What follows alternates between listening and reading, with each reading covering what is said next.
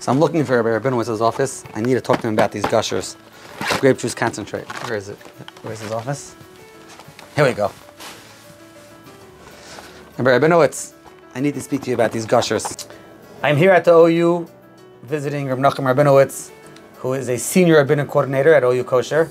The reason why I'm visiting Rabbi Rabinowitz today is because Rabbi Rabinowitz is the one who is in charge of all the grape products that the OU gives certification for, whether it's wine, whether it's grape juice, and whether it's Gushers. You may ask me, why in the world is Rabbi Rabinowitz involved in grape products and Gushers? It's not because these are grape Gushers.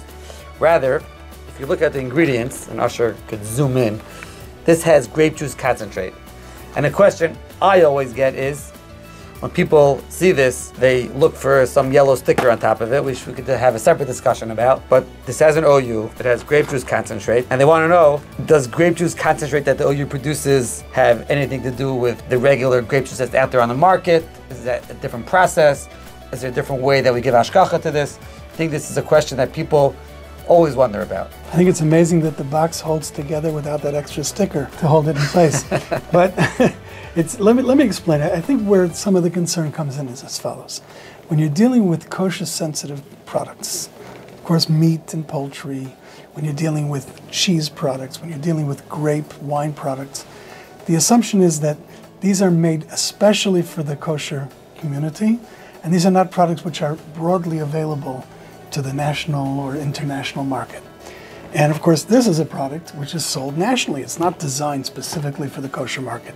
So when you see this and you see grape juice, you wonder, how can you have a grape juice which is kosher, which is used in a product which is sold nationally? The answer is that we have teams of mashgichim who are involved in some of the largest grape juice manufacturers around the world. The OU has teams of mashgichim who are involved in producing kosher grape juice.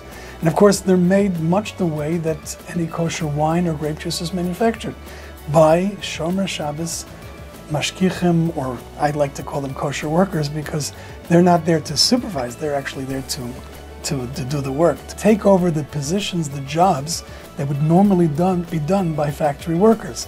So when you see a product like this, and it has the OU symbol on it, it's kosher grape juice manufactured under kosher conditions that are used in this product. There are other similar products. Let's say Heinz has a wine vinegar, a red wine vinegar, which is sold nationally, which is under the OU. What type of product? It's made with kosher wine.